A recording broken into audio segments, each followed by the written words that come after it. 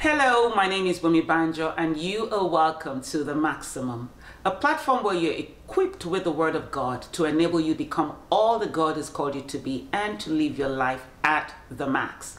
Today is the part 3 of the series For the Storms, and we are talking today about faith for the storms. If you're yet to watch part 1 and part 2 of For the Storms, I want to enjoin you to please do so. It's going to lay a solid foundation for you to be able to glean some wisdom and understanding as we go further and conclude the series. Let's get right into it.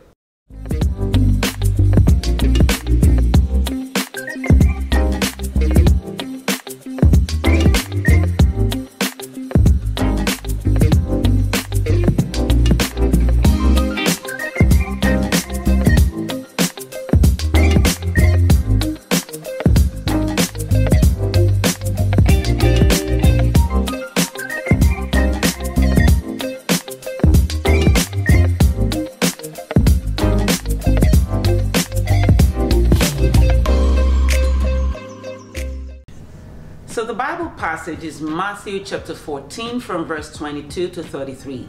The backdrop for this is that Jesus had just fed the 5,000 men, the women and the children. Scholars say about 15,000 people as a whole, right? And then he sent the disciples to get into their boat and go on to the other side. The Bible says while he went to pray. Okay, so and as the night fell, he was there praying alone, but the disciples who were now in the middle of the lake ran into trouble because right there in the middle of their journey, they encountered a storm and their boat was tossed about by high winds and heavy seas. So you can imagine how they must have felt. What would happen if I got on a boat and all of a sudden in the middle of the journey, there came a storm and it was a tumultuous kind of storm? Probably will be very scared, super scared and fearful of the situation. What is this going to lead to? All sorts of questions must have flooded the disciples' minds. Will our boat capsize? Will we make it through this storm? By the way, where on earth is Jesus at such a time as this, you know? Was it worth it to obey him and get into the boat and now have to endure the storms?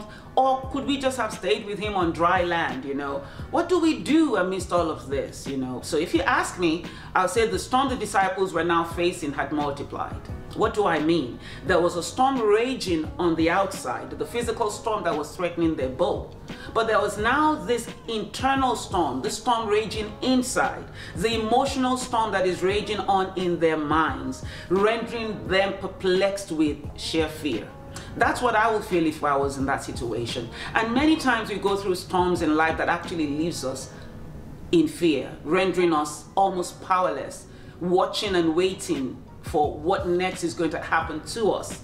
And right in the midst of these troubles and uncertainty that comes with it and the palpable fear that has resulted out of it, Jesus shows up walking on the waves. And at first, of course, the disciples thought, hey, this is a ghost.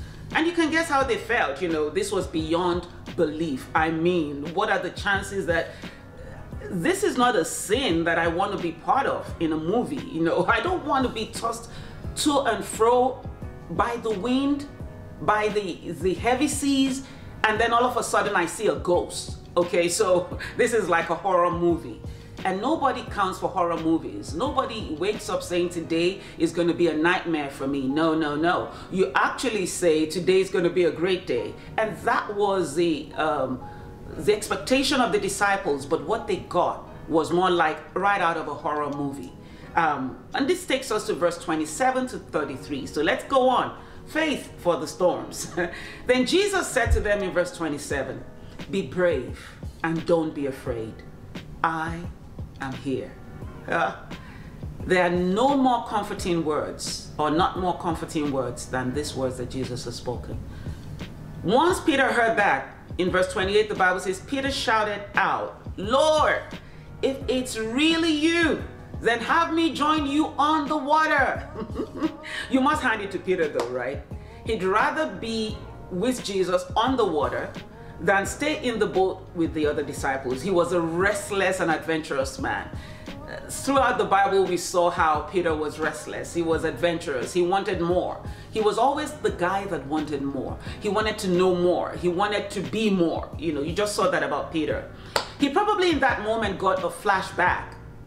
First of all, don't I know that voice? Could this be Jesus? And number two, he reminded himself about the 5,000 people who were just fed, who had just been fed by Jesus Christ, who had just been given more than they could ever ask or imagine by Jesus. And after that, there were 12 basketful left. This was an outstanding miracle that Jesus had just done. And Peter, I believe he just brought back to mind, and he got a flashback. And all of a sudden he was like, you know what? I am out of control in this boat, but you are never out of control. You are walking on the waves. Come on, beckon me to join you. I want to be where you are. I sometimes wonder, though, why he said, Lord, if it is really you, then have me join you on the water. Why not have us join you on the water? I mean, he wasn't alone in the boat. There were other disciples in the boat. 11 other disciples were in the boat. But Peter got personal. I guess when we're in trouble, things get personal. When we're in trouble, we feel alone. We feel lonely. When we're in the midst of our storms, it's like nobody understands what we're going through.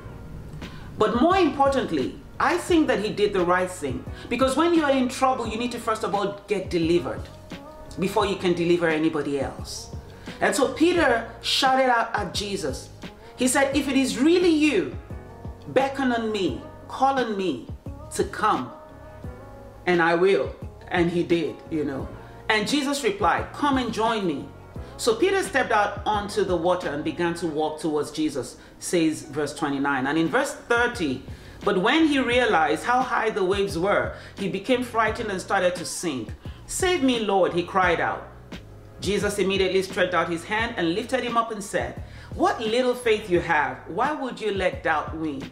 And the very moment they both stepped into the boat, the raging wind ceased. Then all the disciples bowed down before him and worshiped Jesus. They said in adoration, you are truly the Son of God. And this passage is so instructive to me, especially concerning a key ingredient we need for the storms of life.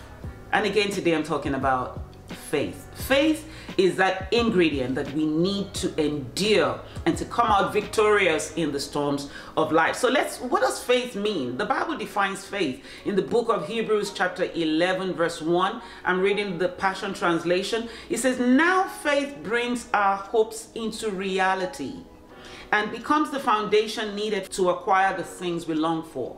It is all the evidence required to prove what is still unseen. Faith is evidence. Faith is the evidence that we require to prove what is still unseen. It is unseen, but in the realm of faith, there is evidence that it exists, okay? So when Peter cried out to Jesus, he spoke a few things to me about faith or about his faith. So let's look at what Peter did by faith. First of all, number one, he was willing to try. Faith takes risks on God. Faith takes risks on God. Peter was willing to try. He was willing to make a move, okay? Number two, he was bold despite the storm. He was bold despite the storm.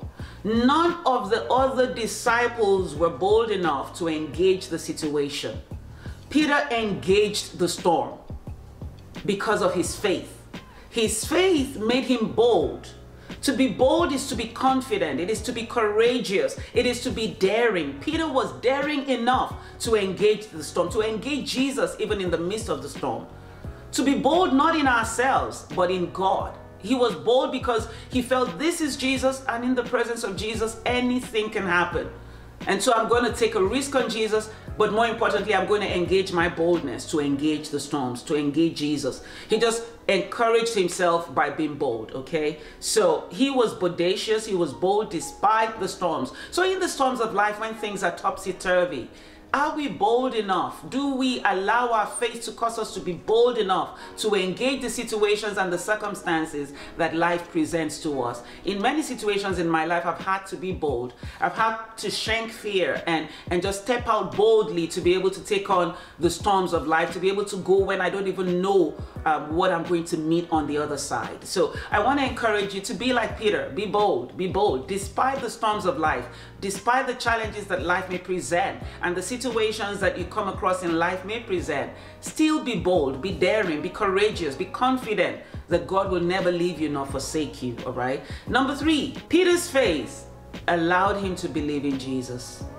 He believed in Jesus. Faith believes. Faith takes risks. Faith is bold.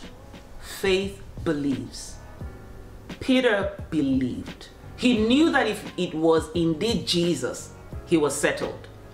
Hebrews chapter 11 verse 6 in the Passion Translation says, "And without faith living within us, it will be impossible to please God. For we come to God in faith, knowing that he is real." That is the belief that we have, knowing that he is real and that he rewards the faith of those who passionately seek him.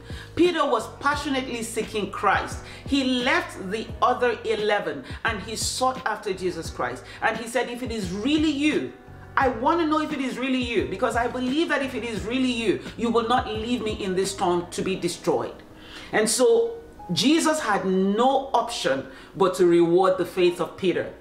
Number 4, he stepped out by faith onto the water and began to walk towards Jesus.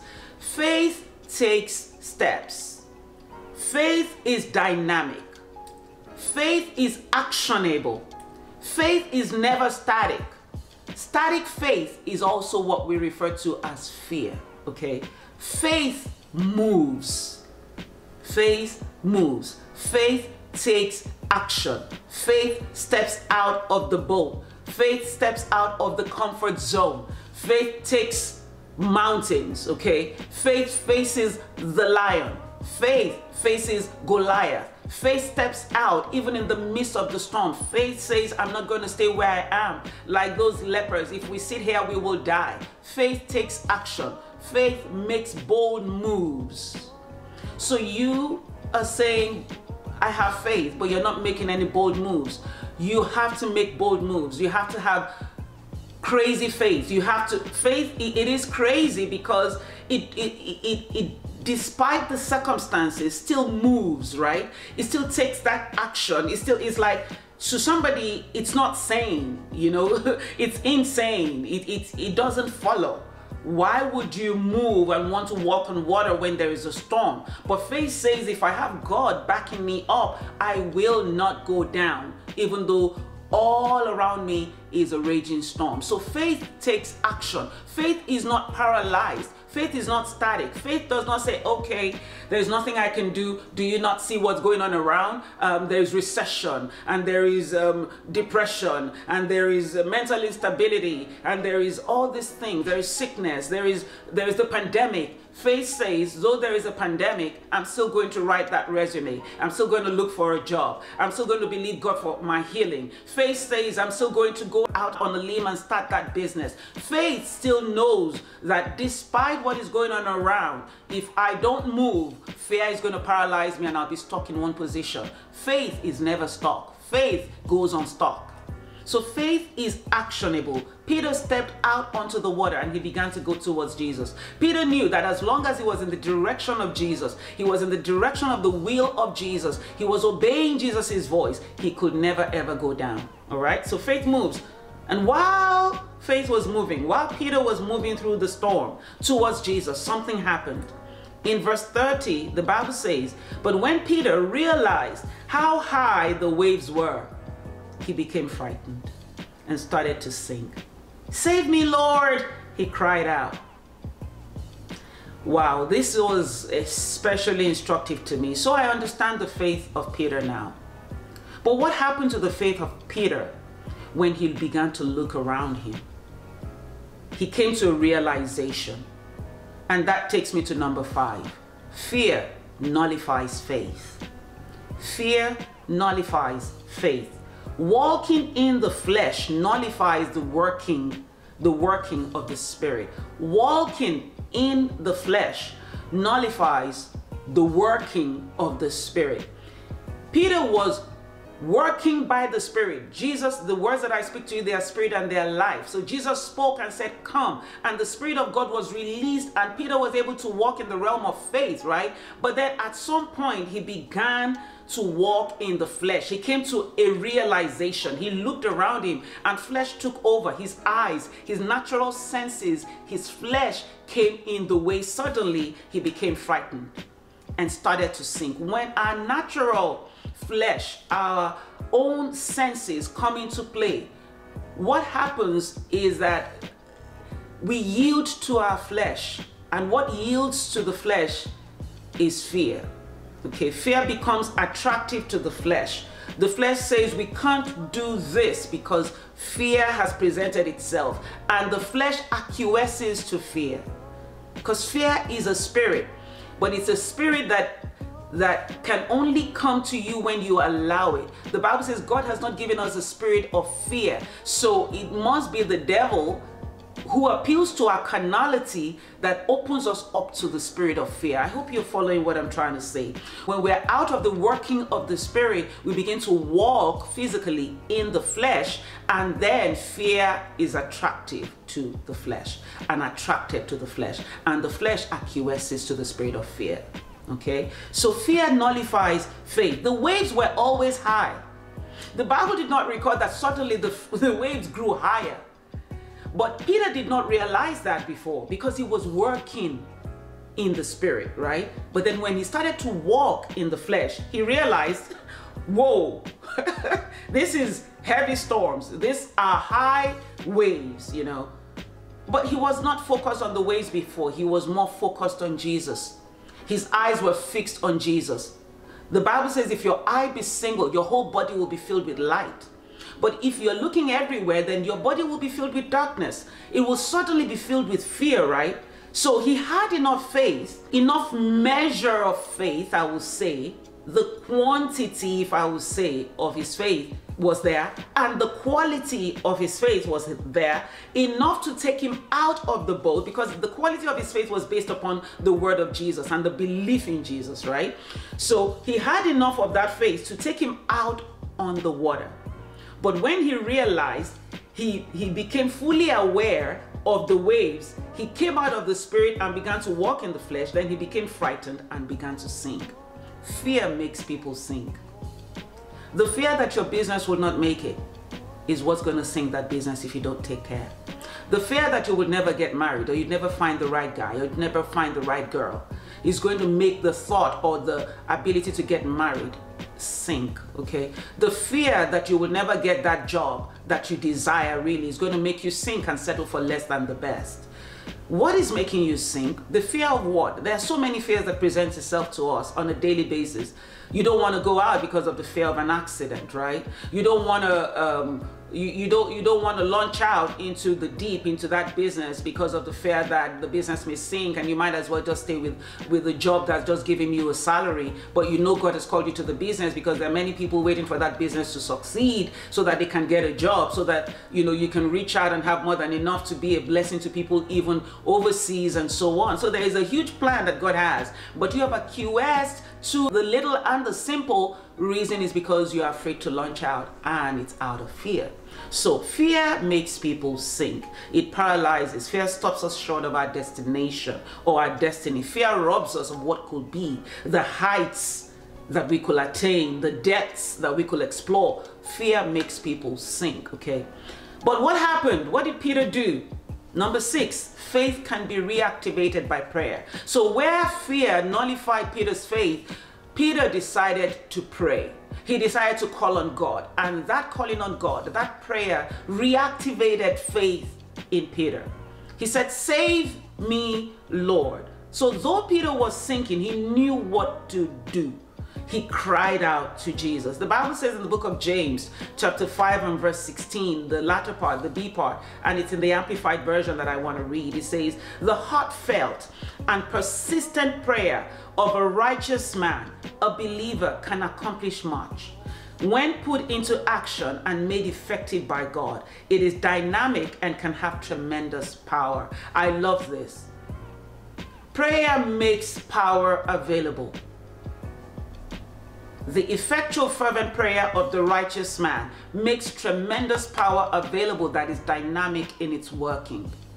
So that prayer that Peter prayed reactivated his faith in God. He has started believing the hype of the situation, much like you have started believing the hype of what the people told you, what your teacher told you, what your boss told you, and what people in your family had told you, that you cannot make it because of the kind of past that you have, because of the kind of ADHD or whatever sickness or whatever disease that you have, that you can never make it, because of the storms of life that has caused you to become less than who God has called you to be. But what I'm telling you is all you have to do is cry out to God, just like Peter cried out. And his faith in God, his belief in God that he is able to do exceedingly abundantly above what he could ask or imagine was reactivated. Faith rose back up in Peter again. If the storms of life have snuffed out your faith, please don't continue living a faithless life. Cry out to God and he will answer you and he will reactivate your faith. The Bible says, this is what Jesus said in Matthew 14 verse 31. The Bible says that Jesus, first of all, immediately stretched out his hand and lifted him up. First of all, when you pray, God lends you a hand of help. God does not leave you drowning. God does not leave you sinking in fear. God doesn't want you to be paralyzed. God is always saying, arise, and he will lend a hand to lift you up. The Bible says Jesus stretched out his hand and lifted Peter up and said, what little faith you have. Why would you let doubt win? And I'm asking you today, what little faith you have, why would you let doubt win? Why would you doubt that you would make it in that business? Why would you doubt that you will make it as a parent? Why would you doubt that you will make it as a spouse? Why would you doubt that you will make it in your job? Why would you doubt? Why would you let doubt win concerning your situation? Why would you let doubt even have a say at all? Many of the times we allow doubt to have a say in our lives. We let doubt win. We let doubt reason out our belief in God, okay? Takes me to number 7. Faith overcomes doubt. Doubt wins only when we lose faith. Our capacity to believe God. Faith is our capacity to believe God. It's not the measure, it's not the quantity of faith we have. It is the capacity we have to believe God. So when Jesus is saying, oh, you of little faith, what he's saying is, oh, you of little capacity to believe me. Where did your capacity to believe me run out? Is it because you saw the high wave suddenly? Because you have come back into the flesh? He's saying that where is your capacity to believe God? Many people talk about, oh, that little faith, maybe it's because his faith was small. Yes, the Bible talks about small faith, little faith. But what God is saying is that that faith, though small, it can be powerful. It can have capacity enough to be able to move mountains. Let's read the book of Luke chapter 17 from verse 5 to 6. It says, the apostle said to the Lord, that's to Jesus, increase our faith. That means our ability to confidently trust in God and in his power. And the Lord said, if you have confident, abiding faith in God, even as small as a mustard seed, you could say to this mulberry tree, which has very strong roots, be pulled up by the roots. Now, small faith picking up big trees. Your small faith is picking up big trees with strong roots. Your small faith is picking up big situations that have been there for a long time. Situations that have existed from the days of your forefathers, your grandfathers, your great-grandfathers. Your small faith is able to destroy the principalities and the powers. He says, if you have confident, abiding faith, it means that it can be small, but it must be confident. It can be small, but it must abide in the word of God. If you have confident, abiding faith in God, even as small as a mustard seed, you could say to this mulberry tree, which has very strong roots, be pulled up by the roots and be planted in the sea. You can move this strong tree by the small faith that you have. And if the request, the Bible says, was in agreement with the will of God, that huge, big mulberry tree, that huge, big gargantuan problem would have obeyed you. We let situations overcome us because we deem them bigger than our faith. But if we can try, you and I can try to have confident, abiding faith in God, also known as trust. Though I can't say it, I have evidence of it. And my evidence is in my belief in God and His power. Then no situation will be too difficult for us. Because Mark chapter 11 verse 23 in the Amplified Version, this is what Jesus said: I assure you and most solemnly say to you, whoever says to this mountain, be lifted up and thrown into the sea, and does not doubt in his or her heart in God's unlimited power, but believes that what he or she says is going to take place, it will be done for him or her in accordance with God's will. I hope this is making sense to you. By the way, let me ask, are you going to like this video? Are you going to share this video? Are you going to subscribe to this channel? And are you going to click the notification bell icon so that you can get more videos even as we upload them? Please do, because we've got to continually make this gospel public, okay? So listen, if you believe in God, your belief in God and the action that you take concerning your belief in God is going to result into mountain-moving miracles. It's going to result in mulberry uprooting, gargantuan miracles. Each of us need to be able to take risks on God. God has never failed and will never fail concerning you. No. That situation, no matter how huge it is, presenting itself before you, has to bow to God. The Bible says every knee shall bow and every tongue shall confess that Jesus Christ is Lord to the glory of God the Father. And you and I ought to believe that. That our faith can move mountains, that our faith can uproot trees, that our faith can tear down and our faith can build up. Okay? And the last thing I want to talk about is the fact that faith gives victory. Faith gives victory. Your faith, my faith, is only going to result in victory. Matthew chapter 14, 32 in the Passion Translation and 33 as well, as we round up that scripture, says, and the very moment they both, that's Peter and Jesus, that's you and Jesus, step into the boat of your business, the boat of your marriage, the boat of your single life, the boat of your career, the boat of your academics, the boat of your relationships, the raging wind ceased. That is your testimony in Jesus' name. That is my testimony in Jesus' name. I receive that for myself. As long as Jesus and I step into the boat of any feat, any endeavor, every raging wind must cease. And that will be your own testimony as well, in Jesus' name. And verse 33 caps it all and says, then all the disciples bowed down before him and worshiped Jesus.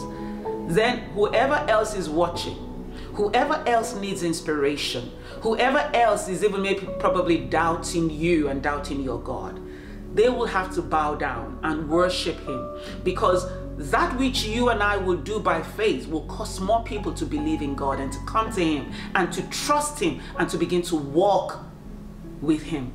It says they bowed down before him and they worshiped Jesus. And they said in adoration, this is true worship, you are truly the Son of God. And that is all God wants us to do, to use our faith to bring glory to his name while we're enjoying the benefits of it as well.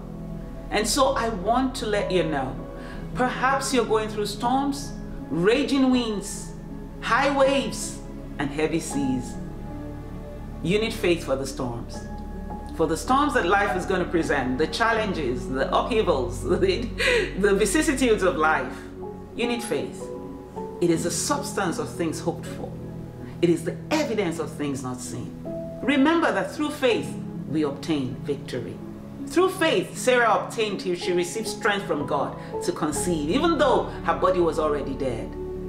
Miracles happen when we use the faith we have for the storms that we have to go through in life. I love you guys so much. I hope that you were blessed. I hope you got something from this teaching, and I hope that that you got from this teaching will enable you to be able to face victoriously the storms of life. Again, do me a favor, please like this video, share it with your family and friends, subscribe to this channel, and click that notification bell icon so you can receive videos whenever we upload it. I'll see you next time on The Maximum. God bless you.